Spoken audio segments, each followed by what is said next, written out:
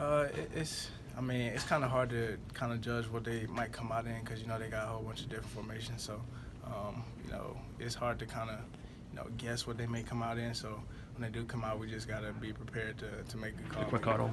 The sugar huddles, they've been able to use those real effectively, at least since I've seen it, since I've been here over my 4 years. You just, especially with the sugar huddle, you especially just want to make sure the defense is lined up, in the middle of the field, watching which way that the receiver's going to break, what formations they come in. They use it very effective, so I know we're going to have to be in our P's and Q's and communicating about it this year. Where do your eyes go in that moment when you see them come out? Just where all the receivers line up, to be honest, because a lot of the times they might try to hide the tight end or hide a receiver somewhere. They might move a lineman, so that's kind of like the first thing that I look at just to see what formation they might be in and what we might play.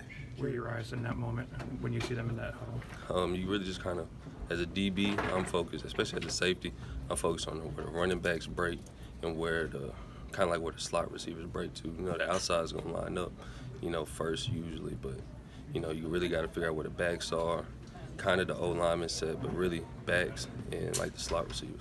And that, like you talked about how this year with the younger linemen. What do you do when you see you come out in a formation, something you guys have never seen before, and it's quick? What do you do? Sometimes it's a little like, I don't know what to call, but sometimes I just kind of call something even if it's wrong, because sometimes it doesn't really process that super fast like that.